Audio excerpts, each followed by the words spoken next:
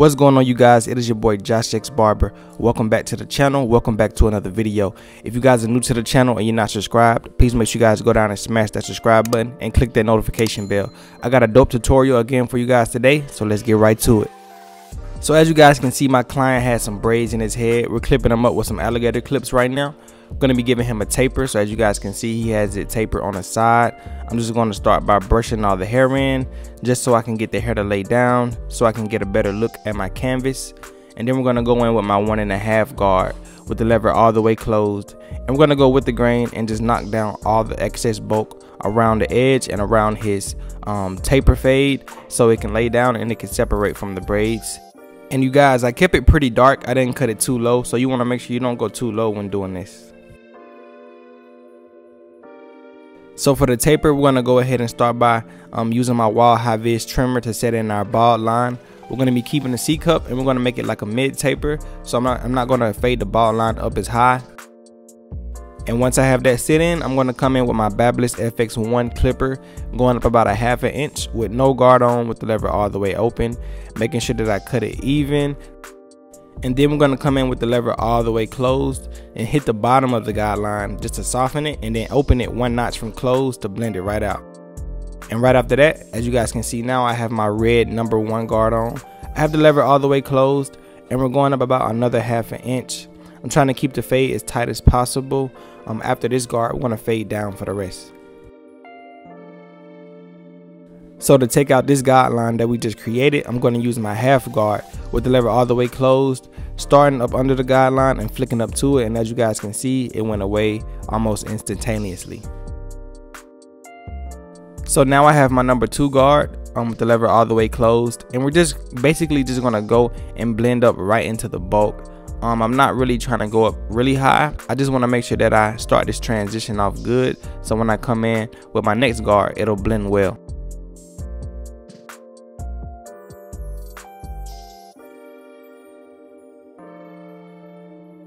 So now I have my 1.5 guard. This is our next step of our fading down process. I'm not going up as high as I did with the #2 guard. I'm just finishing off the transition that will blend into the #2 guard. And then after the 1.5 guard, I may have to come in with my #1 guard again to do some detail work, just to bring the blend together all the way. You guys, so right here is more so a product of experience and just technique. I'm not really following any certain fading system right now. This is my detail work, but this is important because as you get better with cutting, you're going to have to learn how to manually fade, without following a perfect system, because everybody's hair doesn't cooperate perfectly to get that blend to look how you want it to look. So now that we're done with the taper fade, we're going to add a slight blend to the top of the beard just to give it that burst effect, going right into the taper. It looks dope when you have a beard and you have a taper, because it seems like it just blends into each other seamlessly. So whenever I'm doing my beard fade, it always reminds me a lot of my fading down technique, because I always start off with the biggest guard and I fade up into each smaller guard until I have the blend complete. So I started with the #2, the 1.5, the 1, and then I went into the 1/2 guard, and that created my full transition, fading away from the bulk of the beard into the bald skin part of the beard.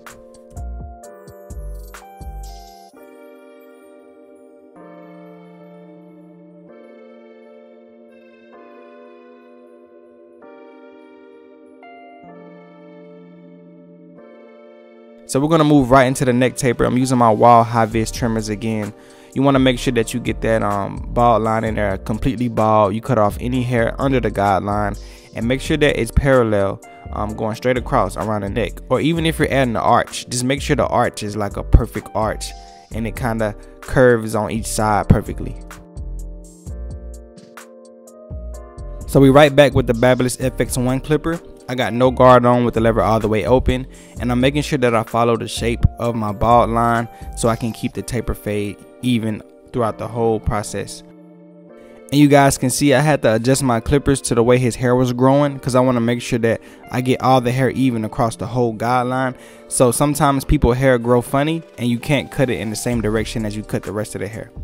Right now I have my Babyliss FX1 with the lever all the way closed, and I hit the bottom of the guideline just to soften it, as you guys can see, and then I opened it 1 notch from closed and blended it right out. For the next guideline, we're back with the number 1 guard with the lever all the way closed, going up about another 1/2 inch.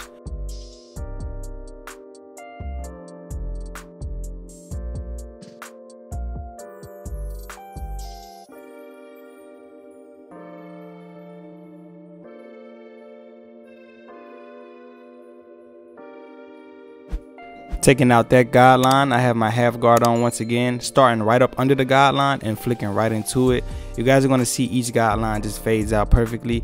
Just follow these simple steps and understand hair more. Once you start to understand hair and you understand your steps, then you got the recipe.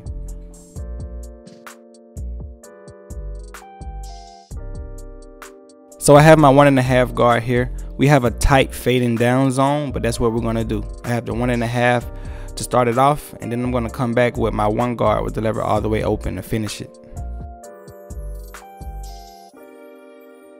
And you guys, you want to make sure, depending on your client's hair texture, that you go over guidelines multiple times, because sometimes there's hairs that are hidden that don't get cut, and it can kind of throw off your fade. So I make sure before I go into the next step, I cut as much hair evenly as possible. So like I said, we're fading down right here on the neck taper. I started with my 1.5 guard closed. I have my 1 guard open now, and I'm not going to go up as high as I did with the 1.5, but I'm going to fade out this dark line right here that was left after using the 1.5 guard, and just work my way down with the 1 guard, because I start off with the number 1 guard all the way open, and then I'm going to close it gradually to create that fade transition. And right here, I'm just cleaning up right up under the number 1 guard with my 1/2 guard. I'm going to be doing some detail work for the rest of this taper. Now that I'm done with every step, I can go in and fine tune any dark areas that I see that I think that needs to be faded better.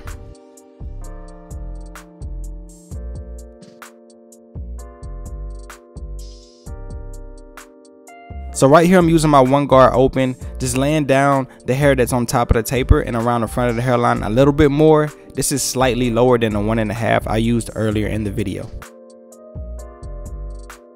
So you've made it to one of the best parts of the video, which is the lineup. I'm using my Babyliss FX1 trimmer, and you guys, the lineup just always brings the haircut together. It makes the fade pop.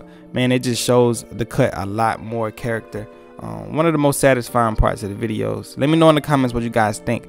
Is the lineup process one of your favorite parts of the video? Is it satisfying to you? Let me know in the comments.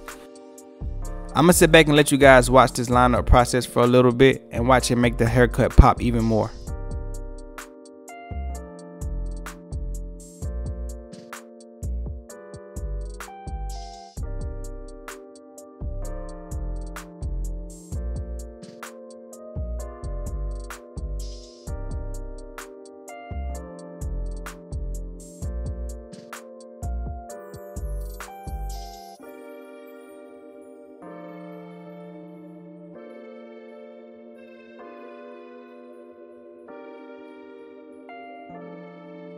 Even though the front line is crispy, you already know, man, my favorite part is that neckline.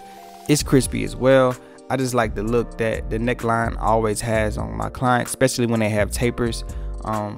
Making that arch around the ear is just so satisfying to me.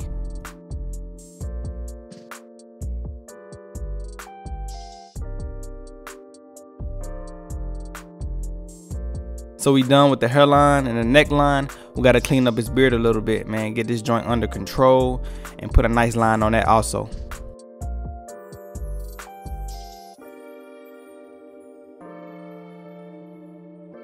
I'm low-key hating right now. I wish my beard can grow out as long as his does, man. I'm trying to get my beard to like start to extend from my face and give that more like big effect look. I don't want it too big, but you know, he has the perfect size. I think I would really like it to look like his, but nonetheless, we got him fresh, man. We almost done with this cut. If you guys watched it up until this point, I really appreciate you guys. We're almost done. I'm gonna add some more finishing touches to it, and I'm gonna show you guys the before and after.